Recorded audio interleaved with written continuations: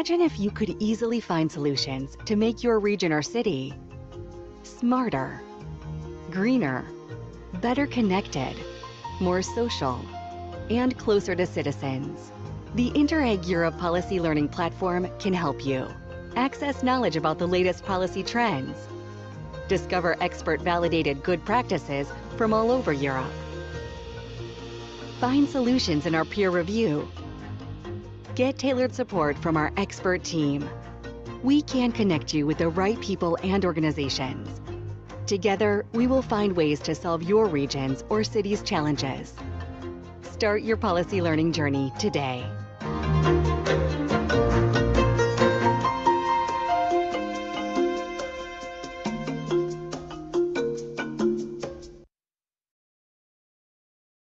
All right, welcome everyone. Good morning to everyone. We are very happy to be here with you. We are going to be together for 90 minutes to discuss a very interesting topic, looking at regions as the laboratories of policy experimentation. So welcome from my side. My name is Arnault Morisson. I'm one of the thematic experts for A Smarter Europe. We will commemorate this webinar with Marc here with us. How are you this morning, Marc? Good, thank you, Arnaud. Good morning to everyone. A special warm welcome to our three speakers. Thanks again for your commitment to share your knowledge. Looking forward to this discussion. Actually, it's an area where there's lots of new stuff, and basically the word experimentation means we're learning with you. So looking forward to it. Thank you. Excellent. Thanks, Marc. And we're here also with Valentine. Good to have you with us. If you have any, she will make sure that everything is running smoothly. And of course, if you have any questions, please use the chat, questions for us, but also questions for our speakers. We want to make this webinar as interactive as possible. So a little bit about speakers. We are lucky to have three excellent speakers with us this morning. We have Slavo Radosevic from the University College London. Good to have you with us. And we will be looking with you at institutionalizing experimentation in innovation policies, looking at challenges and solutions in upscaling. We are going also to look at good practices, first looking at the Lugano Living Lab in Switzerland. With Jan, good to have you with us from the Digital Innovation Lead from the city of Lugano. And last but not least, we are going to look at what's happening in Turin with Torino Social Impact and Inno Social Metro with Claudia from the city of Torino. So very good to have us with us this morning. And please, participants, do not hesitate to use the chat at any point. All right, before we move on to our presentations, let's have a few words about Interreg Europe. So Interreg Europe is a very unique program. It's all about capacity building for European policymakers. It's very unique because it covers all cohesion priorities. It covers all European regions, all European countries, plus Switzerland and Norway. And now we even have 7 new members, countries joining us, Ukraine, Moldova, and the Balkan countries. So it's great to have them. They can also participate into projects, but they can also participate to our services and what we do with peer reviews and matchmaking. And I saw some participants from Ukraine, so good to have you with us this morning. So what do we do? So we, at Interreg Europe, the main objective is to improve regional development policies. And the way we do that is through the exchange of experience. Capacity building is dedicated to policymakers. And the focus is really about exchanging knowledge, learning, and experience among policymakers on what's happening in your regions. So 2 actions The first one is, of course, the project, where some limited number of regions they exchange knowledge and transferring good practices on the specific regional development issues. So it can range from smart specialization to demonstrators to drones. I mean, it's very, very wide. And the second action, the policy learning platform, which is all about capitalizing all the knowledge from all the projects, and it's about diffusing this knowledge to as many people as possible. Of course, our community of policy makers, but also beyond our community through different activities. So the policy learning opportunities that we have, we can do many things. You can have access to knowledge to find policy solutions. You can meet our people in our community, and also we provide expertise and targeted policy advice. So for instance, when we talk about knowledge, what we do, you have this great database of good practices from all over the European Union and beyond. We also write very nice policy briefs and news and articles, and you can have access, for instance, the latest policy brief is a very interesting one and very related to what we're talking about today. It's regional missions. So our policymakers at the regional level can use this concept of missions to apply this concept in their regions. We also provide access to people. So we have this very large community, but we also organize a lot of good networking and policy learning events. We are going to our next workshop in Lithuania, so stay tuned. It's going to be on digitization of the public sector. Finally, we provide like great services free of charge for all the countries plus the seven countries participating in Inter-Europe. Marc, can you tell us about our latest peer review in Sweden? Sure. Yeah, thanks, Arnault. Indeed, I mean, the peer review is one of our sort of most popular services. It involves a 2-day visit with experts, and we meet with your policymakers, your stakeholders, and we work around a challenge that you've identified, a problem that you've identified.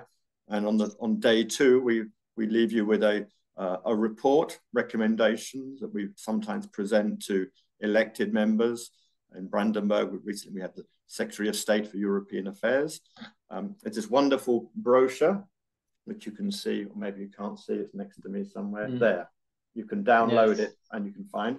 But as Arnault said, we were in snowy Östersund in mid-Sweden last month, looking at how the value chain approach could help them make the most of the unique green energy resources that they have created over the years, and how it's enabling them to attract interest from industrial investment for whether it's a battery plant, not yet, but excess and cheap energy is a clear locational factor, giving them lots of interesting opportunities, but also challenges in terms of environmental impact and faced with depopulation. So a number of different challenges, and we brought experts from across Europe, but also help them engage with their neighboring regions in Sweden to see how maybe they could tackle these issues jointly. So very interesting, and Arnault and I will be taking the Smarter Europe team into the Azores in January to look at another peer review. So it's an easy form to complete. It's 4 or 5 pages. It's an ongoing open call. There are no deadlines, and we're taking orders now for the spring. So don't wait too long. So look forward to seeing you submit some smart peer review requests to us. Yes, and it's very, very simple, easy process. And we would be very happy if you want to do a peer review regarding policy experimentations, how to pilot this type of experimentations and so on. And of course, we have the matchmaking, very easy process as well.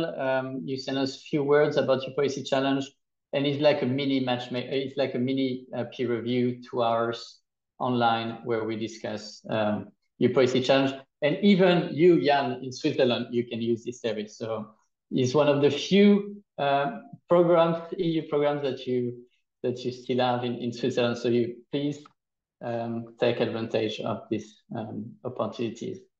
All right, what are we talking when we talk about policy experimentations? Of course, we have this green and digital twin transitions. So experimentations and experimenting with new policies is great to promote the digital and green transition. When we talk about policy experimentation, it's really about testing new policies on a small scale. It's about measuring the impact and learning from the results to then scale up successful solutions. And this approach is not widely used in research and innovation policies in Europe, which is not so good. So the European Commission, Directorate General for Research and Innovation, has launched the Policy Experimentation Project. It's very new, you can check the website, and it's to inform and integrate policy experimentation into EU research and innovation policy making. So why regions and municipalities are great for policy experimentations is that they are very agile, and they possess the adaptability to tackle local issues, but also to involve their communities. So making them ideal for driving this type of policy experiments. And of course, engaging in policy experimentation necessitates risk-taking and the involvement of some entrepreneurial-minded entities and policy entrepreneurs. So it also involves some risk and some entrepreneurial thinking. So now that we know what a policy experimentation is, use the link here on Slido to tell us a little bit more about a policy experimentation in your regions. So give us an example, but be very short of a policy experimentation in your region. And maybe Marc, you can tell us maybe an example of a policy experimentation in your region, in the Region Sud. Yeah, so I'm based in the south of France, between Marseille and Nice. And within the smart specialization strategy renewal process and the subsequent economic strategy, they were looking to, let's say, make some changes to the value chain approach, and in particular, go for cross-sectorial collaboration. So we saw two interesting examples.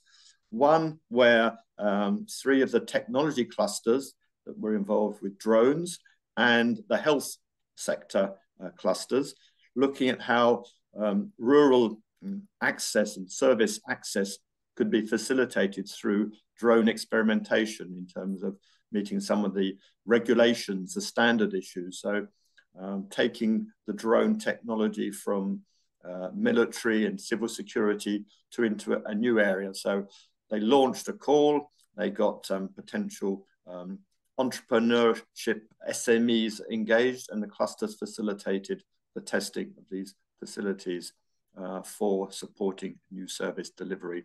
So cross-sectorial was the policy experimentation. And then, as Arnault mentioned, in the peer review process, we sometimes get involved in preparing documents for the renewal of strategies. And we worked with the Région Sud on the theme of artificial intelligence and its role in developing the health and the smart health, the personalized medicine services that the region could perhaps accelerate in terms of developing its smart specialization strategy and in its economic strategy, supporting some interesting initiatives in a sort of greater, let's say, opening towards public. The region around Sophia Antipolis recently held its week of artificial intelligence.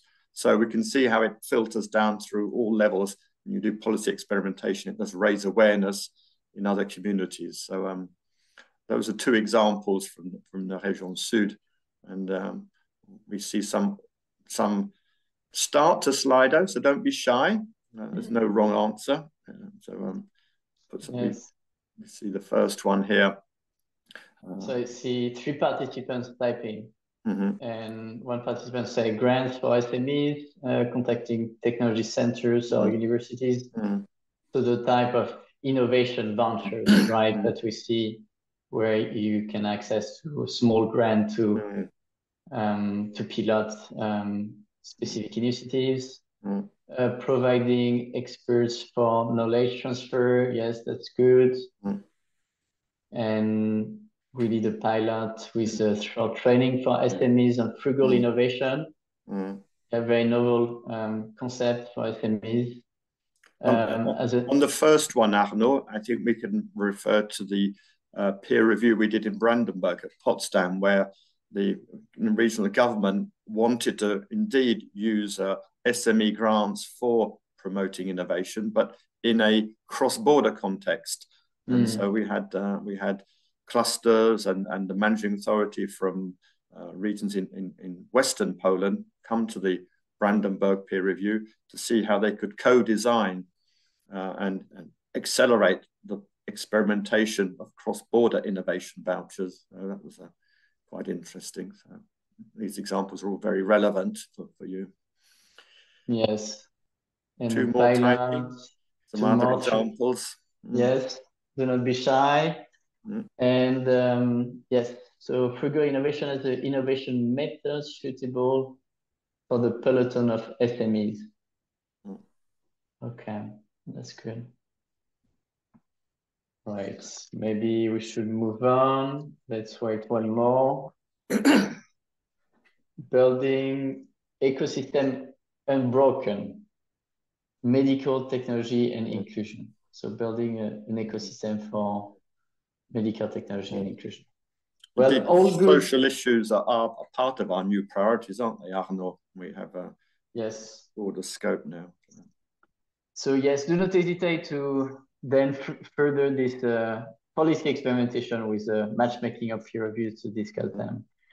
And we have experimented with innovation procurement. Yes, we wrote very nice policy brief on innovation procurement as well. And many good practices from Interreg Europe. There's this Interreg Europe project from last programming period about iBuy. The name was iBuy, looking at innovation procurement and acknowledging the market impact of public procurements and trying to use this as a strategic tool towards new and better solutions. Yes, innovation procurement, great tool to use to create new markets, but can be used strategically. And please have a look at our policy brief. Maybe Valentine, you can put in the chat the policy brief. Scale up training for startups who already tasted their innovation. Okay. All good examples. Thanks so much for participating on our short poll. And of course, the policy learning platform can help. We have many good practices. As we mentioned, some of the good practices here that could be interesting for policy experimentation. There's the Gavle Innovation Arena, working kind of the Lugano Living Lab. So it's good to have you here, Jan. Also, Vitality Living Lab, looking at sports at the local scale. We did peer reviews with Marc. For instance, like open innovation calls, like those type of challenge prizes. And we did that with the region of Central Macedonia last March. And as we mentioned, good policy briefs on innovation procurement and regional missions. So please have a look at them and you can have the link in the chat. All right, but let's move on to our presentations. Now, enough from us from the introduction. Slavo, the floor is yours. You have 10 minutes. Please share your presentation. And thank you very much. Thank you very much for inviting me, to giving me this privilege to present to you results of our research. Let me just put it on a full screen. Yeah, I hope it's now. Yeah. So this is the joint paper written by me and colleague George Sekouras, who is actually now back to Greece, and Peter Vosner from Slovenia. And it's a part of, first of all, my activities as a member of the scientific committee of GRC, which is thinking about the new strategy for smart specialization, is very much concerned with the issues of transformative innovation policy and the need to introduce more experimentation innovation policy. Now you may ask yourself where that idea comes from. It comes from the fact that a recognition that the government as the policy principle doesn't have all knowledge, is not kind of familiar with the specificities of specific sectoral and technological areas, and therefore a policy where we have a government as a enlightened policymaker which knows what should be done is not really realistic. Therefore, the idea of the experimentation and experimental governance comes into almost into fashion today. So talking about that is easy, and there's a lot of that kind of rhetoric where everybody talks, yeah, we should be experimenting. But on the other hand, I see there are two challenges to really make it implementable. First is the challenge is the accountability, because the public sector operates by its rules, where you need a clear responsibility for what money has gone. And experimentation, let's not forget, always implies that there will be failures. How do you cope with that is something which we have explored in another paper, and I will be happy to share with you that paper, and we even applied it in the context of Croatia. But I want to focus today on the second issue, which is the issue of institutionalization, which is the issue, how do you go about it in a more kind of a practical way? And the current solution, which everybody, when people talk about the experimentation, oh, well, you will do pilots, and that's why in many developed countries, you have idea, oh, we will establish policy lab, and then we will see what works, and then we will work forward on that. And that, I would say, that is possible solution. But in a more complex project where you have lots of actors, things which work in one region may not work in the other region, because there are so many differences in a range of factors is just too much. And the rationale for our paper is that we don't have currently a satisfactory solution to the governance challenge when you have a transformative policies, where you have numerous actors which are involved, and where experimentation is almost inevitable. But if you do pilots, then again, pilot in one context will not work in the other context. And also, if people are not part of the process, there will be lots of resistance in that context. Of course, there are two ways. One is the kind of top-down approach, where you basically start from this policy lab, from the pilot. The other is more bottom-up process, where you try to self-organize these stakeholders. So there are two kind of extremes. And we think that, of course, they are good for part of the story. It depends on the type of the problem, when you have a mission-oriented top-down and when you have a bottom-up. And we think that in most of the cases, you will have to look for some kind of intermediate solution. There will be a need for degree of directionality from the government, but at the same time, it doesn't go without the very much active involvement of stakeholders. So the issue is here, how do you go about it? And this is where I invited my friends to help me, because this is not something which is a kind of new, actually, in the European context, because this is about basically network type of programs where practice has already generated relevant insight and lesson, which we can use now in a context which seems to us new. So this is kind of, we are discovering something which actually practice has already generated, but was not known. So what we have done, we simply argue we are not starting from the scratch. We simply have to build on the experiences, not many, but few experiences, which shows that you can introduce these elements of experimental innovation policy in the network type of programs. And in the paper, half of the paper is actually summary of the different reports, where we rely on 4 types of programs. One is the Slovenian case, which is the example of smart specialization strategy, which is a kind of semi-success story where we see elements of this issue that we are talking today. And then we have examples from Sweden, Netherlands, and Denmark, where these network type of programs also have been implemented. Of course, I cannot now spend, I have only 10 minutes, to explain to detail each of these programs. So I really hope that you will look at the paper and see more details and specificities of this program, because you will see that they're, of course, very different in their own ways. But what we are interested here, we are interested what is the common denominator.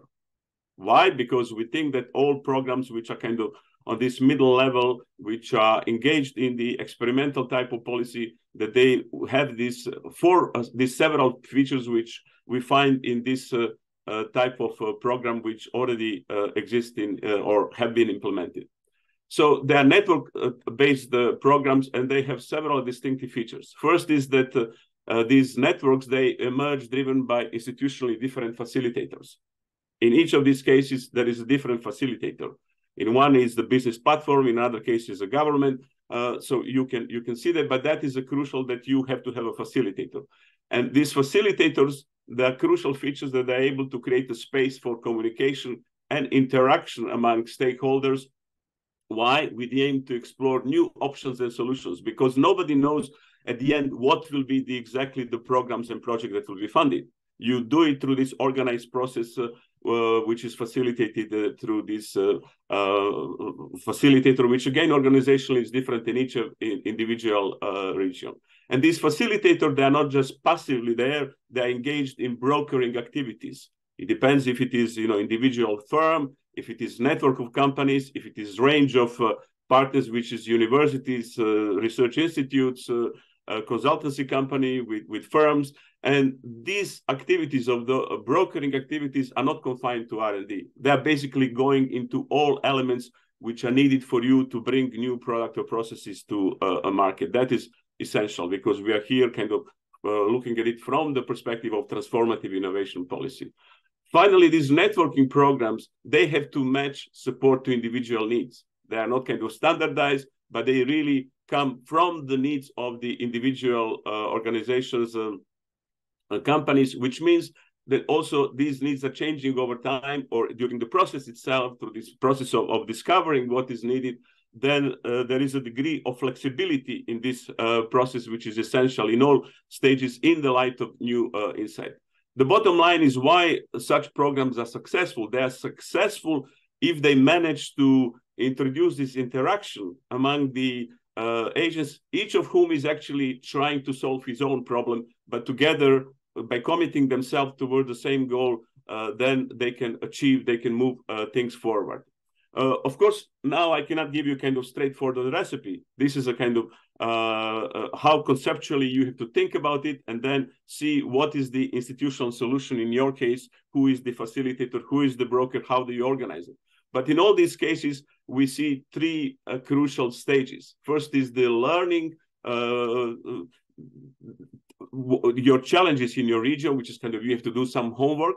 It doesn't go out of the sky. So you have to develop this first stage. So through this active brokering, then you are also identifying where are the synergies, where are complementarities between different stakeholders in this process. And on that basis, once you identify what are the commonalities, what are complementarities, then you are trying to shape specific programs, types of grants, type of support which is needed. So you will have kind of this loop, continuous active process. But that doesn't go without something which is relatively new. And what is relatively new is the idea that this is not simply a sitting talking club, but this is a kind of process which follows the methodology which is quite developed in business sector, which is the methodology of action learning. And what is our novelty here? We think that time is ripe to transfer some of the positive experiences in business sector to a policy area. And action learning is such a methodology, and one of our authors has been actively involved in many projects funded by the EU in the development of this learning network. which are actually formal arrangements with explicit operational structure. And when you have a kind of designated role in this process where you organize this, you don't have to call it learning network. This is simply a generic name, but you try to facilitate learning through this process where you include all stakeholders. The value is in that case that they basically, you through the rules of the learning networks, you then also try to reduce the power of hierarchy in the sense that, you know, if somebody is higher in a hierarchy, it has a bigger role in this or deciding what will happen. So you create a more horizontal structure where you have a clear and well-defined and kind of roles, and you have a primary target, which is a kind of trying to find joint solutions to problems of each of the stakeholders. And I could go.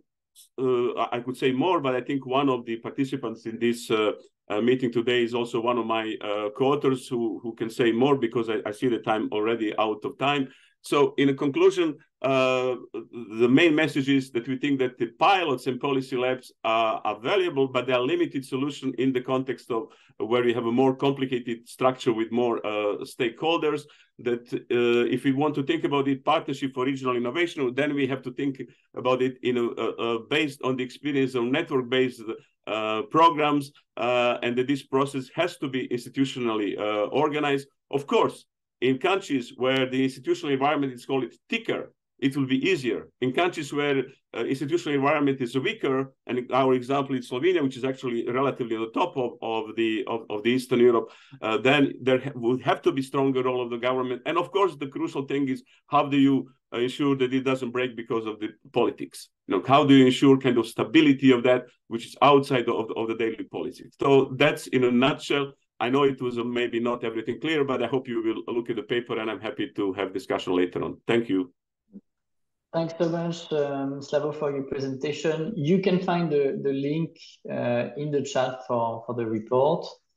Marc, do you have any question? Yeah, thanks, Slavo. I think you know, we always give the speakers a horrendous challenge to condense a lot of knowledge. So I appreciate your slides and your efforts to do that. To the audience, I think, you know, you've got a resource through this document that we've just shared, and also asking questions if you want to do so. I've got two quick ones for you. I think, you know, it's good to have the summary methodological and key policy terms that can help others learn from them. The question I was thinking along to ask you is the process of raising expectations through the engagement, the different forms of, you know, you mentioned learning networks, but generally when you engage in this policy experimentation, to what extent are the expectations heightened and then therefore implementation almost obligatory, or is there a sort of linear flow? You can say, yes, it does deliver and we do actually implement, or do we remain at a policy experimentation? So, well, that was a nice learning experience, but not actually putting it into implementation. Do you have any feedback, Slavo, on that issue? Well, in this case, you cannot determine what will be the final outcome. You may have a vague ideas, but that's the whole point why it is called experimentation. I mean, so you have to have a flexibility, but as long as your stakeholders are engaged in the process, that means that they find their own interest, you know, and the experience from these learning networks, you have you know, in businesses, you have in regions where companies meet, let's say once a month, and they keep coming because they find it useful. So basically your success is determined as long as people stay into the game. That means that they find it useful. And of course, if you progress through these stages from exploring the challenges, then finding what are the individual issues and how you find complementarities between them, then you are on the right route. So, but again, the point is, this is a type of experimentation where you don't do pilot and then you say, oh, we know what it is and now we will spread around it. We think that this is possible innovation area for limited type of intervention. You can do it for innovation vouchers, fine, no problem. But if you are really talking about the more complex multi-stakeholder programs, then I think you have to think the main issue is then how do you upscale it? Yeah, because people will not buy it simply. You mentioned the need for avoiding sort of policy silo, needing the collaboration between different policy directions. Last question before Arnault moves the agenda on is, to what extent have some of the examples looked at the interregional or cross-border process? Because, I can't be in an Interreg Europe event without looking at this interregional challenge or learning network process. Any insights from you? Unfortunately, we haven't found when we were working on this of really cases which will be interregional. So which means that the problem then becomes slightly bigger, because if you have to form these kind of learning networks, if they have to be interregional, which means that your scale becomes different. Maybe in some cases it may be easier. It depends of how you define it. But unfortunately, kind of this is a new type of challenge, which is obviously very much kind of institutional, organizational. But as long as you ensure these facilitators, broker, as long as they understand both regions, as long as you agree who is in that network, who is the moderator, who are the group facilitators, what are the members, you invite experts, then there is no reason why that cannot work. But so far, I cannot come and say, look, this is how it works. Yeah. I think in one of the challenge workshops Arnault mentioned, we saw how on issues such as mobility, you could actually tackle it with some digital tools that work to, cross-border, whether it's bus passes, whether it's car parking, whether it is, etc. So probably some thematics are better suited. I appreciate that. It's also complementarity among the organizations. They really have to be interested and complementary activities in another region. I mean, otherwise it can be all just one game without really moving things on the ground. So that's the... Okay. All right. Thanks. Thanks so much. Thanks, Slavo. Stay with us for the structured discussion. Thanks so much for your presentation. You mentioned in your presentation, experimentations involve also a little bit of risk taking, a lot of courage, and also accept the risk for failure. And this is great because we have with us Jan and Lugano. You've been also experimenting with some controversial innovation like blockchain and Bitcoin. So Jan, the floor is yours, and you have 10 minutes. Perfect. Thank you very much, and good morning to everyone, and hello from Ticino, Lugano, Switzerland. Let me share my screen.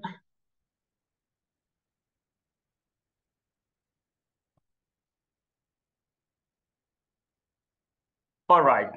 So in the 10 minutes that I have, I will try to share the better I could the story of Lugano Living Lab, who can be seen as a tentative of an institution to unlock innovation processes and projects. Of course, what I will present is not to be seen as a magic formula, but it works, I hope, really well in the context of our city, Lugano. So first of all, Lugano Living Lab. So we are the urban lab of the city of Lugano. Our mission is to promote and facilitate digital and technological innovation in the city and for the city.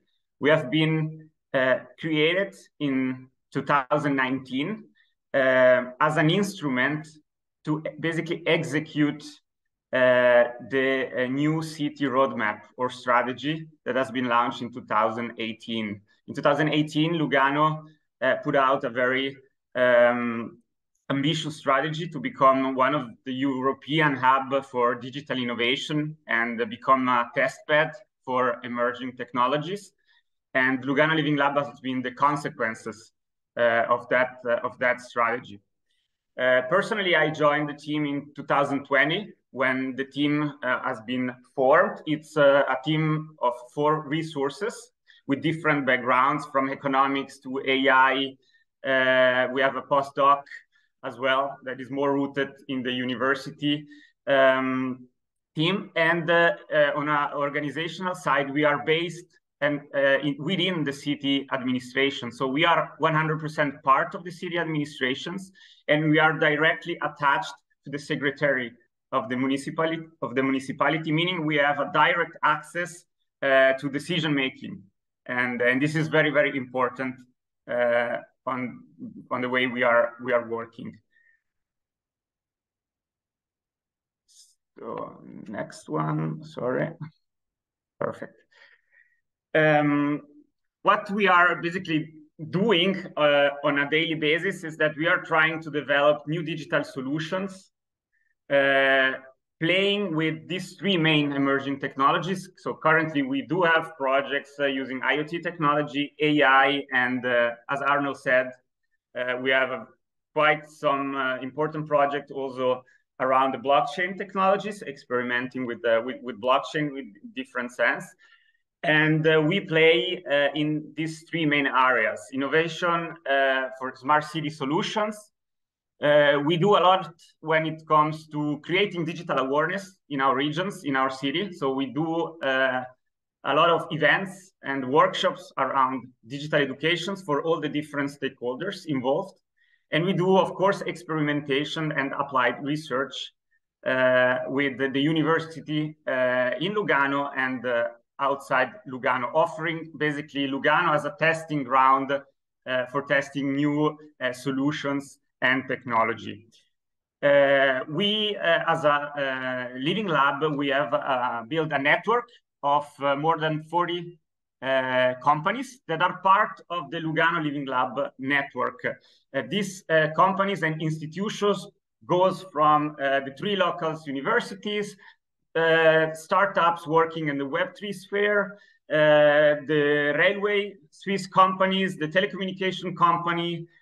So we have the tourism organization, IBM. So we try to have all the different economic sectors represented so that we can outsource also the knowledge, the vertical knowledge, according to the different projects that has been managed. What is a living lab? So Slavo before was talking also about the topic of who is taking the architect, who is the facilitator, right? So in our living lab, the institutions, the municipality is the facilitator.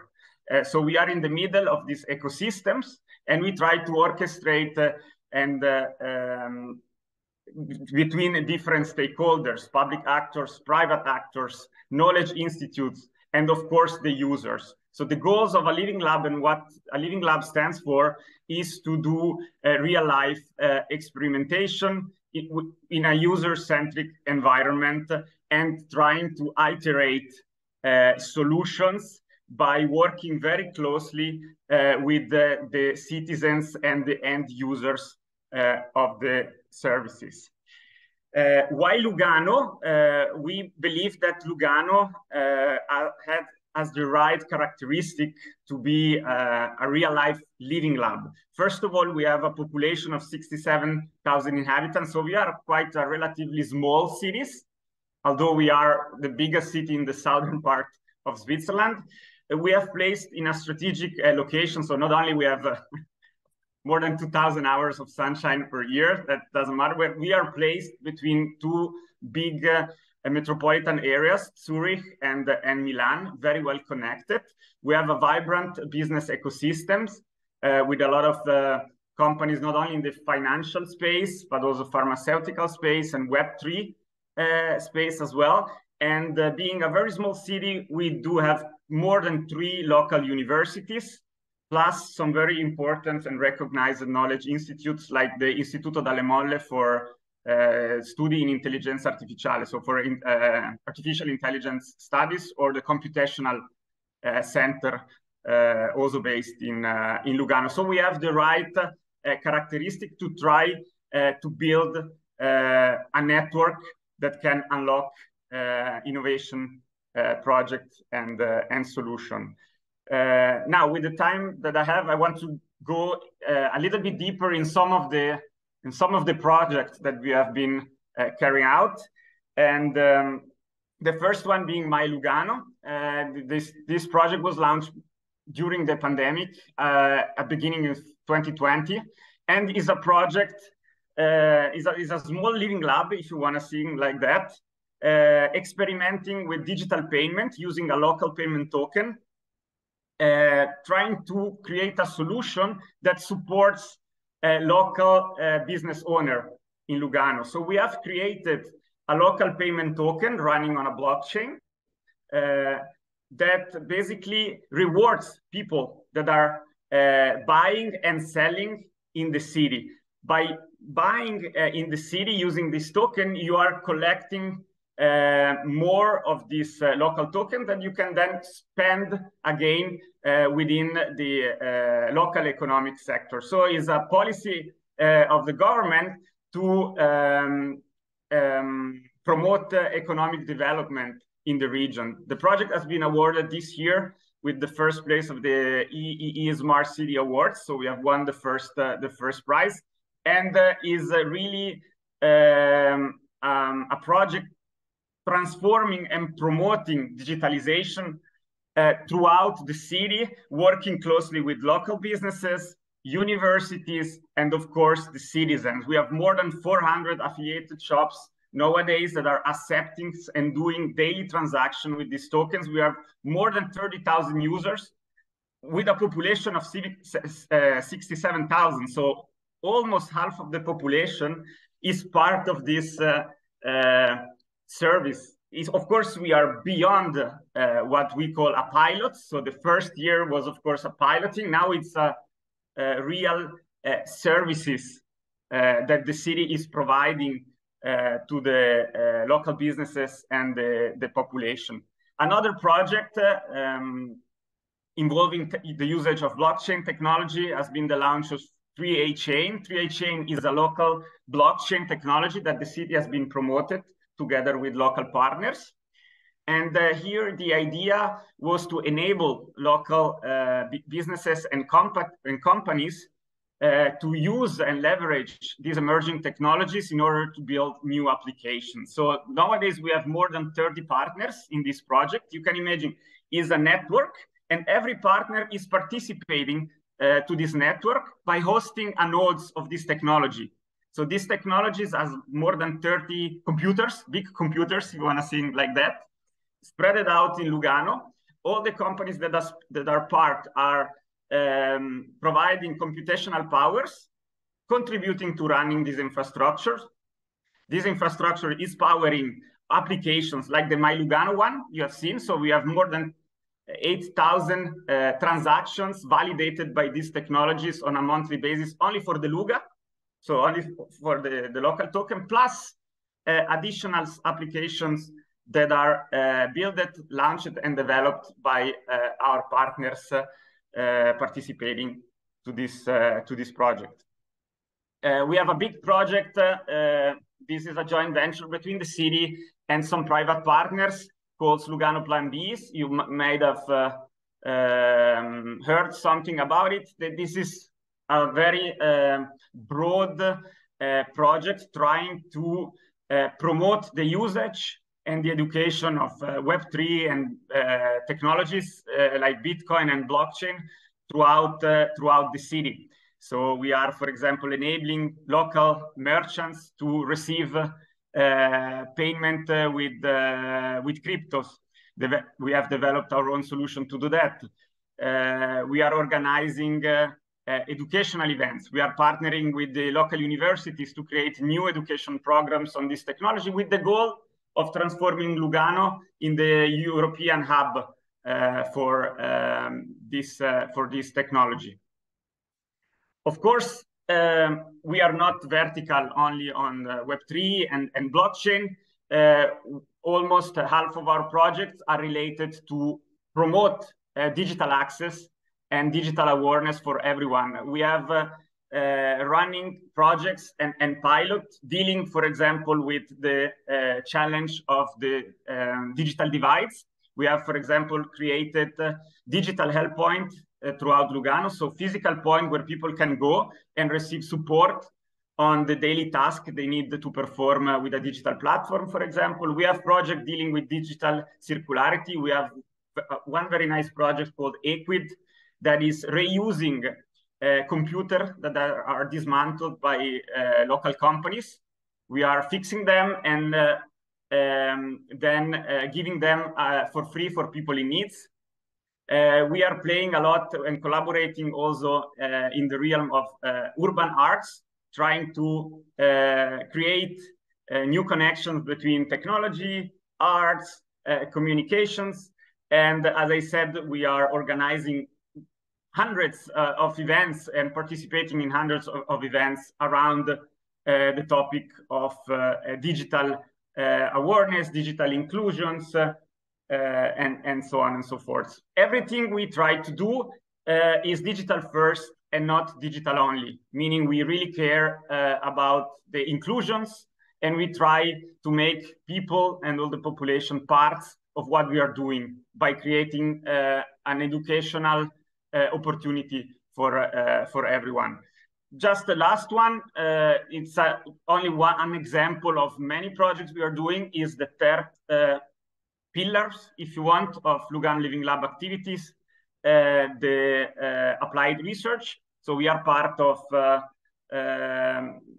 many research projects. This one is a very big one called DigiCities. Is a project that will started last year, will last for 8 years. And again, we are implementation partner of this project, meaning the technology that will be developed, ITSIA, so Istituto dalle Molle, is part as well of this project and is based in Lugano. The solutions that will be developed and studied will be tested in Lugano first, as one of the first testing bed. And this is thanks, of course, of our role of facilitator within this innovation ecosystem. Okay, I ran very fast. I hope I stayed within my 10 minutes. We have a website, of course, www.luganolivinglab.ch. You will have a full overview of our projects, our upcoming events, our research project, and of course, feel free to ask questions or also to get in touch after this presentation if you want to learn more about what we are doing here in Lugano. Thank you very much. Thank you so much, Jan. That was a fascinating presentation, and what you're doing in Lugano is very interesting. And we received 2 questions that we'll do later for everyone that relates very well with what you're doing. So how to justify spending public money for experimentations, and how to convince politicians, or politicians can demonstrate that experimentation is good. So we will ask everyone during the structured discussion. Marc, do you have any question for you? Yeah, well, I think congratulations, Jan. I think one of the things that stands out from this project is the diversity of issues you were able to tackle. You know, as we know, digital and green transitions are driving change, but I think you've demonstrated that at a city level. I've got 2 questions. I mean, many people will have living lab or similar structures in their cities or regions, and you've got a really interesting partnership of public and strong private. So I think that's quite unique. You don't always see that. How does the sort of project pipeline function? I mean, it's because you know, with the broad topics, all of the members come forward and say, I've got one on energy, I've got one on digital divide, you're helping the aged access. How do you sort of prioritize, perhaps, would be the simple way of asking a question.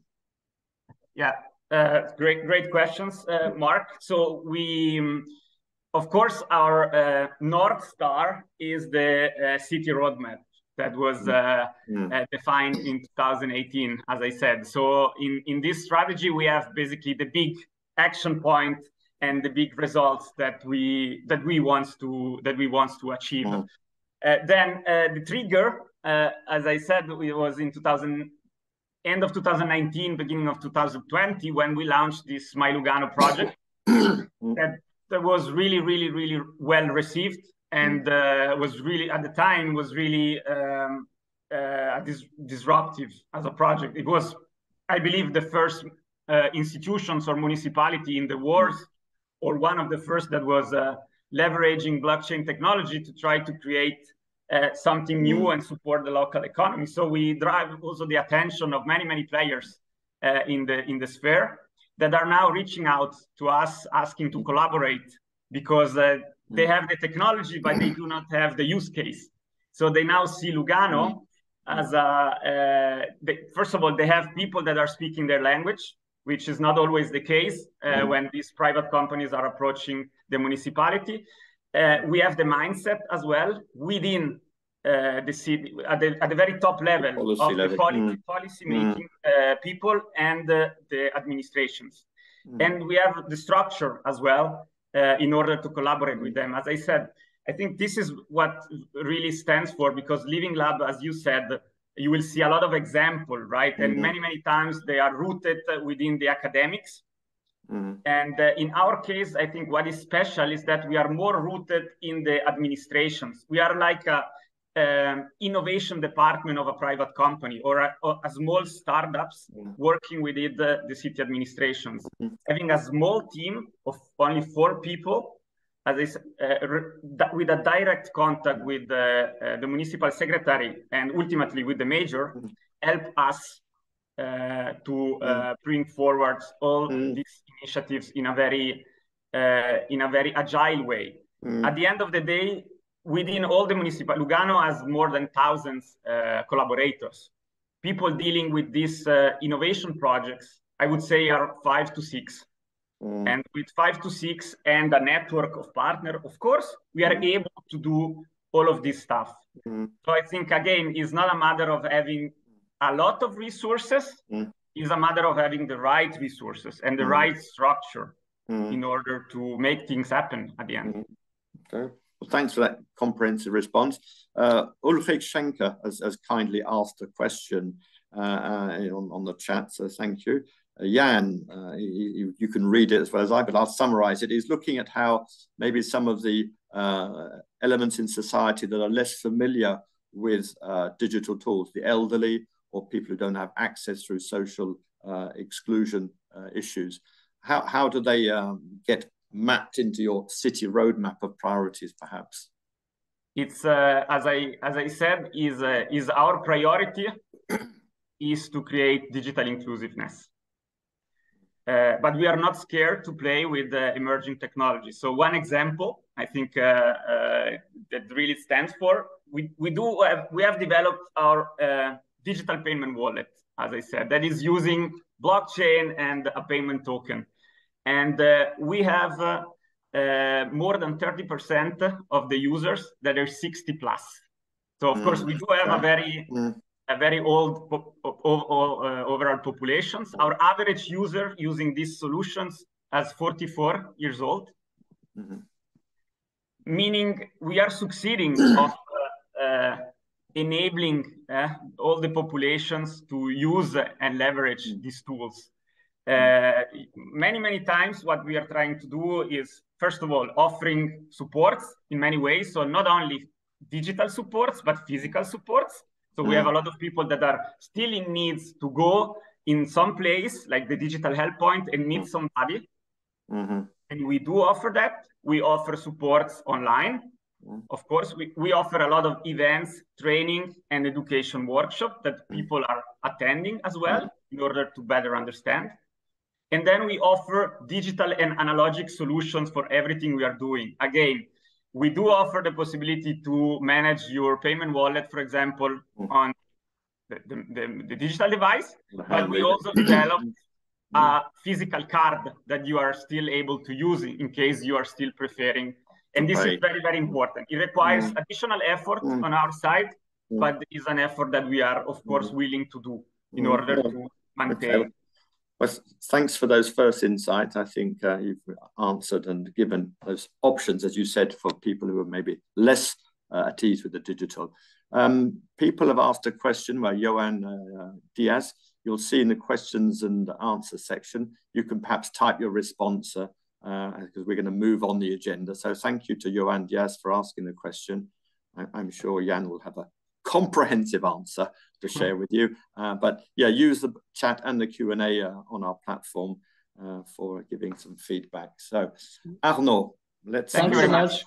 Thanks, Ian, for your presentation. Stay with us for the discussion. And we move on. We move to Italy, to Turin, beautiful city of Turin. Claudia, the floor is yours, and you have 10 minutes. Yes, thank you, Arnault. And I'm Claudia from Metropolitan City of Turin. Thank you for this opportunity. Let's share my presentation. Do you see my presentation? Yeah? Yes, it's good. Okay. So thank you very much for this opportunity. It's very, very interesting to learn, to hear about other experiences. My presentation is concentrated to a good practice around the issue linked to social innovation.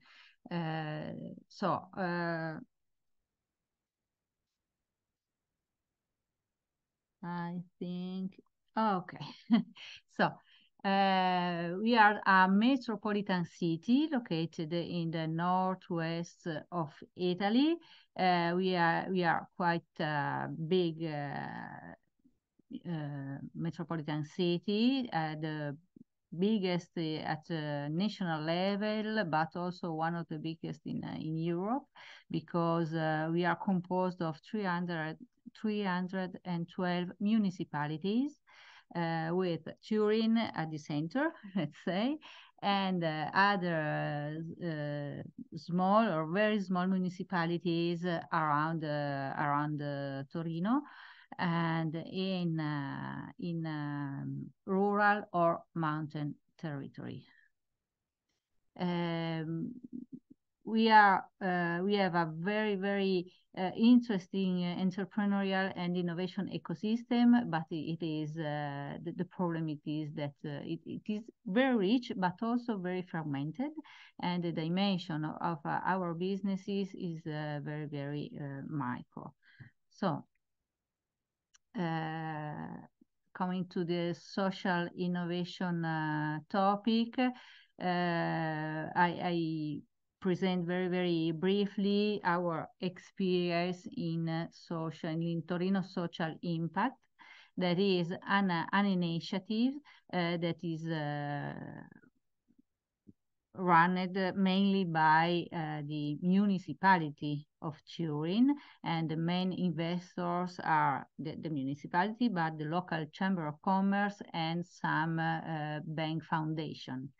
So now more than 218 actors joined the platform, and they signed, and also us, we signed a memorandum of understanding. It means that there is a very, very soft engagement in this kind of experimentation. And the engagement is to share with this platform, with these stakeholders, all our initiatives linked with the social innovation topic. The definition of the impact is based on three principles: the intentionality, the additionality, and the measurability of the action. So the process, the path starts in 2012, and the project, this project start the first step starting from the My Generation at Work project, and put together in 2017 the first launch, so 15 organization inside. Then they defined a strategic plan and trying to draw the governance system. And in 2023, there was the launch of the Borsa dell'Impatto Sociale. That means a sort of stock change of the social impact.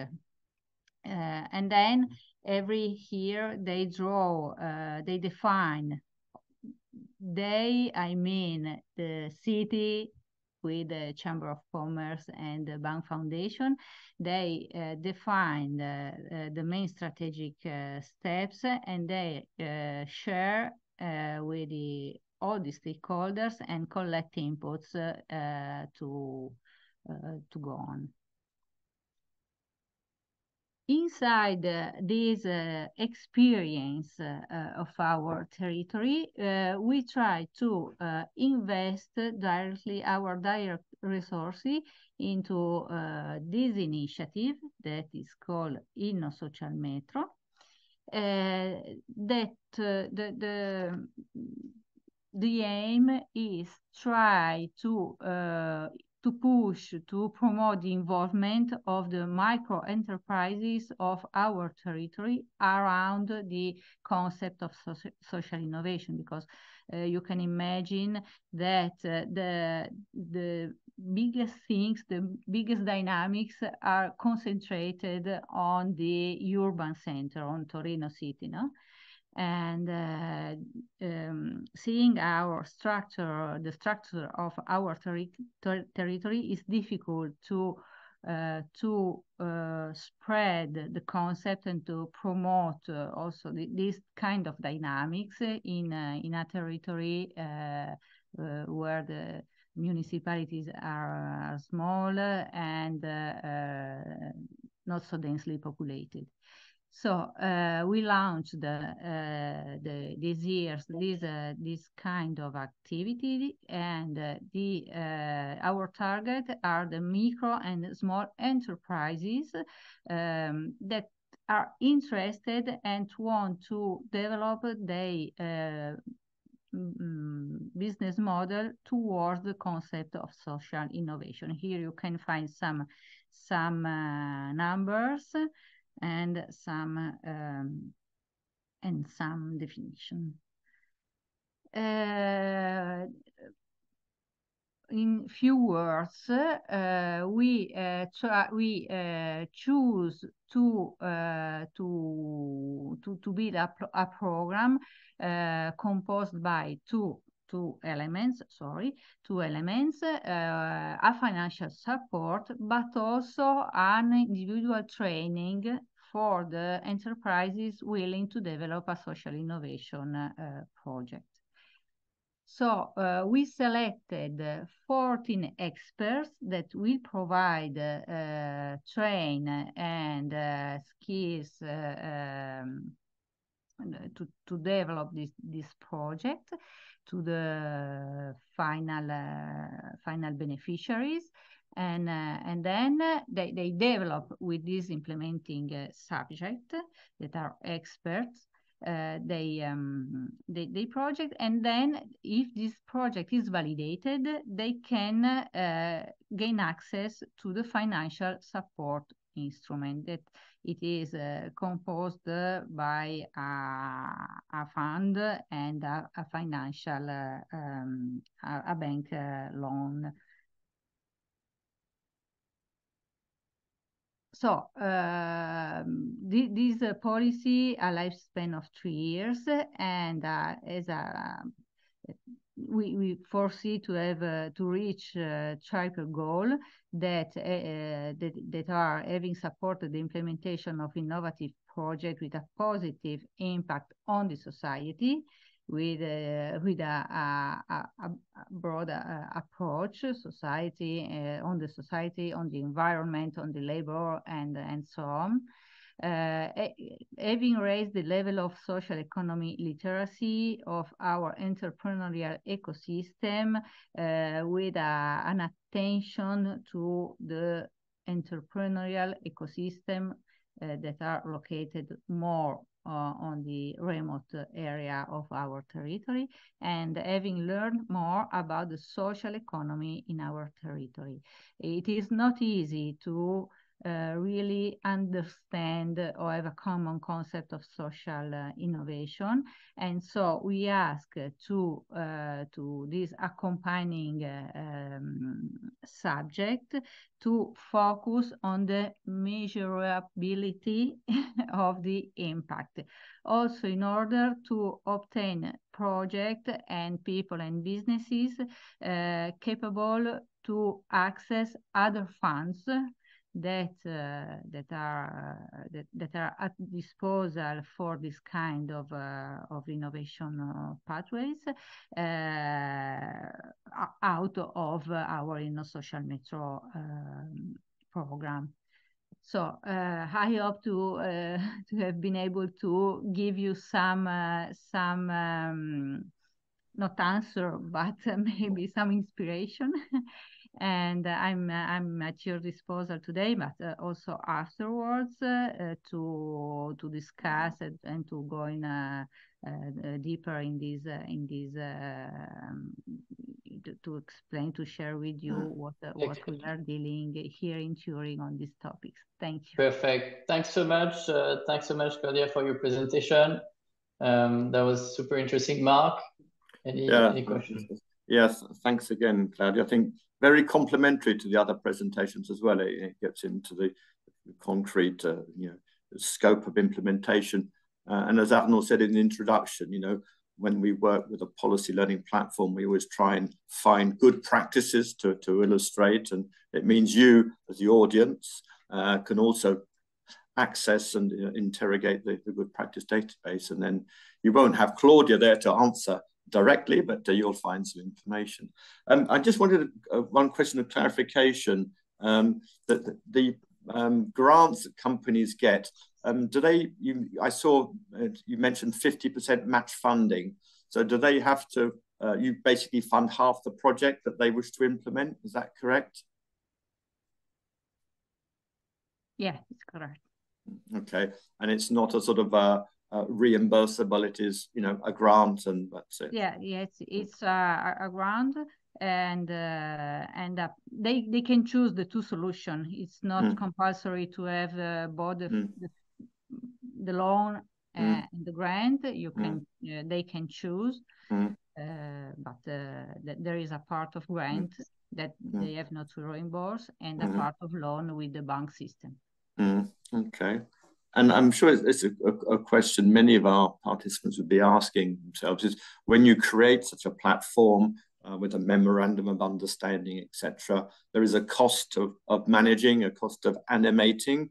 Are those costs all borne by the Turin Metropolitan City Government? No, this platform is has been launched and promoted by the city of Turin. Not by the Metropolitan. We are there, and we from the very starting point. And as far as I know, the cost of the launch was supported by. There are three main investors in this experience: the city of Turin, but the two main investors are the Chamber of Commerce and a bank foundation. Okay. So the city is guaranteed the maintenance, the people that. And they offer a free entrance for all the people that want to put content, publish news, and so I have my password. We are there as Metropolitan City. I gain my password for free, and I can push and I can publish news, stories, and content and information. And someone of the inside the city of Turin is only they make a check and then maintain the platform.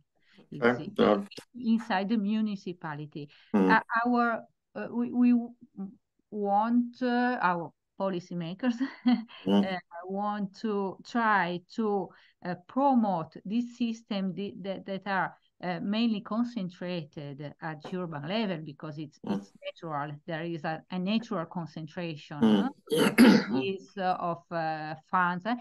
They try to spread throughout all our territory that is really fragmented, this kind of concept and this kind of collaboration. I think it's an interesting example for others to have a look at. Okay. All right. I see we can move to the panel now, Arnault. Yes, let's move to the panel discussion. So please turn on your camera, Jan, so we can see each other. And maybe we start with the question that was asked in the chat from Masha and Ulrich. So how to justify public spending for experimenting with public policies, treating like citizens as test people, you know, like experimenting with policy can fail, they are risky, so it takes a lot of courage. So how to justify this public spending for experimenting with policies? Slavo, do you have any insights, any ideas how to justify experimentations? You muted, you need to. Yes. Sorry, now we come to the crucial issue of accountability, which I mentioned before. And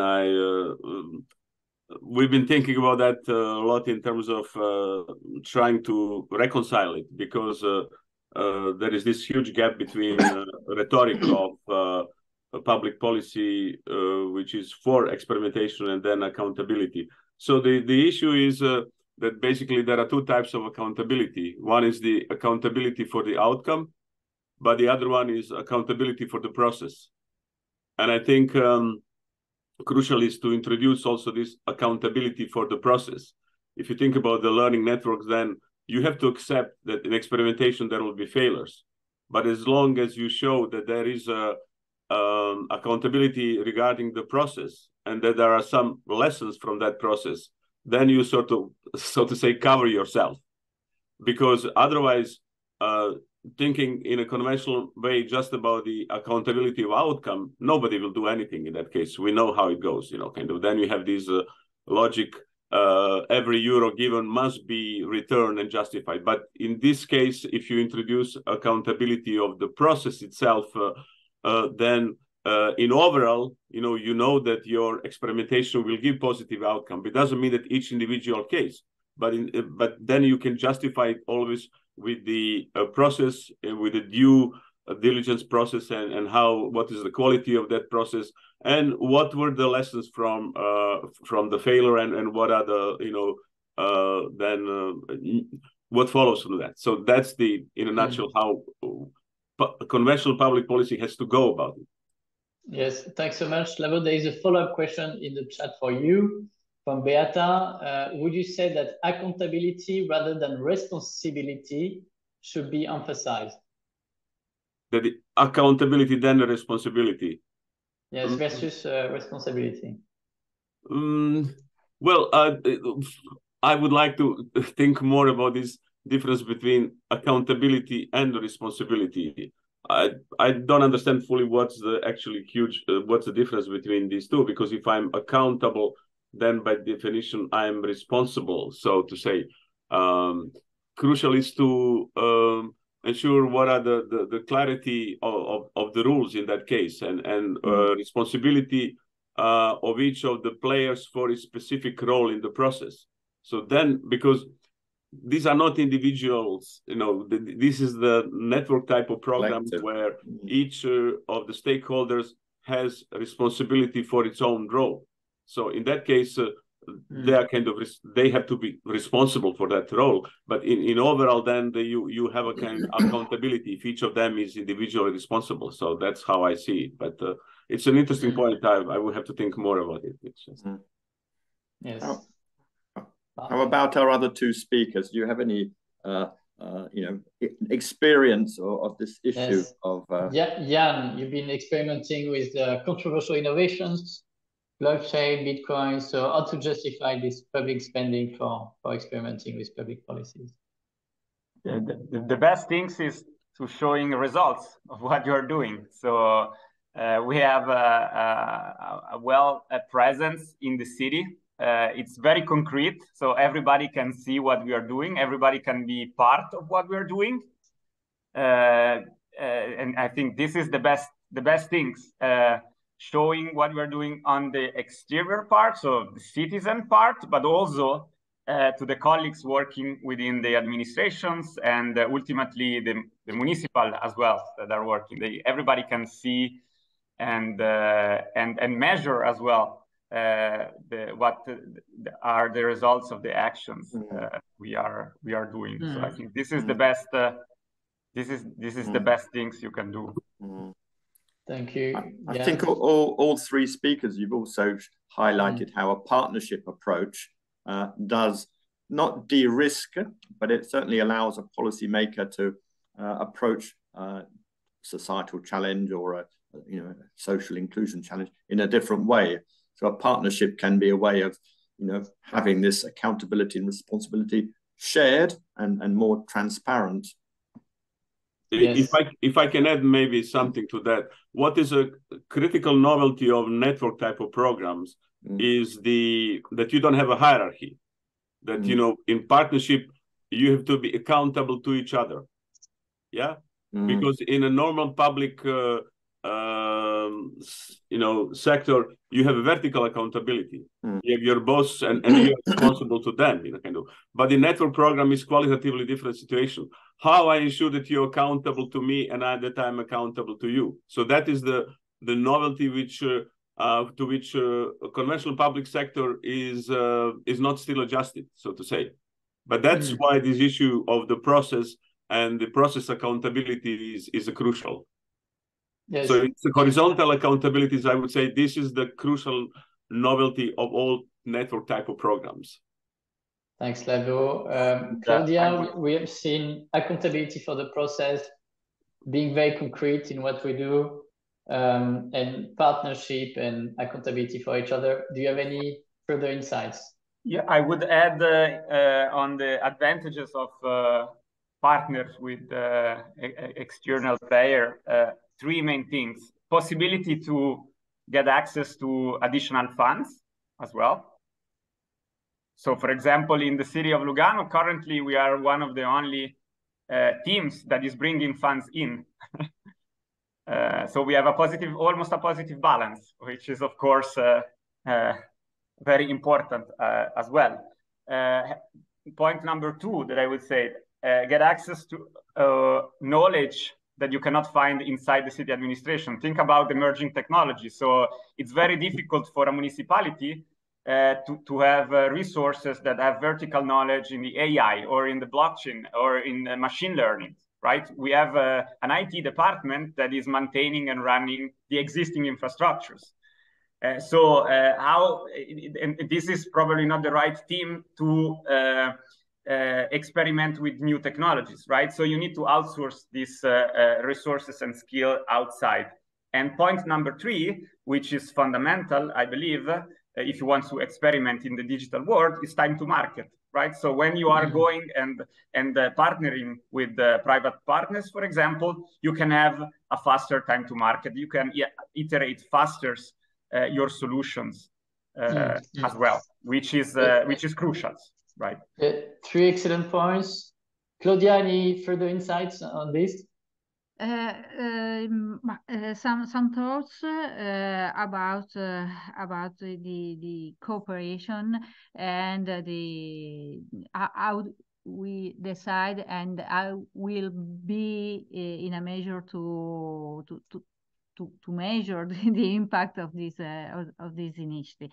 So we took more than 6 months to share this idea with our ecosystem that, I repeat, mainly based in the core center of our region, because there are a lot of very skilled people and very skilled subjects and experienced on this topic on our province. And so we try to define a structure, a structure trying to target, to identify and to target the area that was not already engaged. And we share the process and the technicalities of our program with the more experienced subject in this area. And I think that at the end of the day, what will be what will really tell us if it is a success or not will be the number of micro and small enterprises that finally will ask and will gain access to the funds that it's at the end of the process. And also we have great expectation of these 14 initial 14 stakeholders that will accompany this kind of project, will be beside the micro enterprises, and we have a great expectation from them to help us to identify problem and risk and so on, trying to propose to in future to our policymaker if they want still to invest it, but I think yes, because in our territory this is a big driver, the social innovation, and if they want to invest more in the future, so try to give them really what is what is not functioning, what is better to change, what is better to maintain. And so we have a close community, more experienced, and a larger one made by the final beneficiary of this kind of program. All right, thanks so much, Claudia. Marc?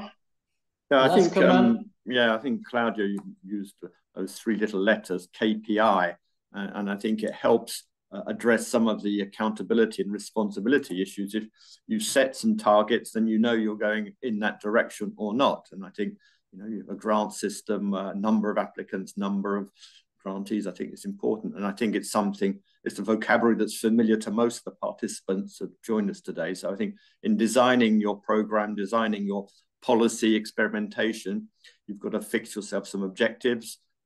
If you can put some numbers behind it, it means you can collect some good feedback. My last comment, Arnault, I think, and I think all the speakers dealt with it in a different way, is the sort of the policy and policymaker stability. I think, Slavo, you talked about it in terms of being one of your challenges, and finding that time frame that allows you to launch this experimentation. Because if you start 2 months before the end of a policy mandate, then you can perhaps you can guess the results. You often use that window of opportunity of enthusiasm at the beginning, and I think just that planning the timescale would be one last takeaway from me. And I think Slavo's got his hand raised and probably say much more useful than me to say. Yeah, just a final point. I think in all these network type of programs where you have a horizontal accountability, the critical first step is whether you've got intermediary who has required capacity and legitimacy. If you got that wrong, then things will go bad, you know. Kind of. So that is a crucial point, I think. Selecting that good broker. Yeah, I'd agree. As I said, the examples I gave from the Région Sud, when it was a technology driven, you had to work with technology clusters that could interpret what was happening. So I very much support that. Okay, Arnaud, I think we're running out of time. Yes, you have to do some run up. Thanks so much. Time to close. Thanks so much to our speakers, Claudia, Jan, and Slavo. Was excellent. Thanks so much for sharing insights and inspiration and good practices and so on. So thanks so much for being here. We will write, of course, follow-up articles with all your presentation and all the insights from this webinar coming soon. And of course, there will be also a pop-up survey when you close this webinar. So it's important to tell us what you thought about this webinar, but most important, how can we help you, and what type of topics would you like us to work on? So thanks so much for your participants, for your questions, and for being here. Thanks so much again. It was great. Thanks, Marc, for accommodating, and until next time. Thanks to our speakers. Bye. Bye. Bye. Thank you. Bye. Bye-bye. Everyone for Thank you very connecting. much. Bye-bye.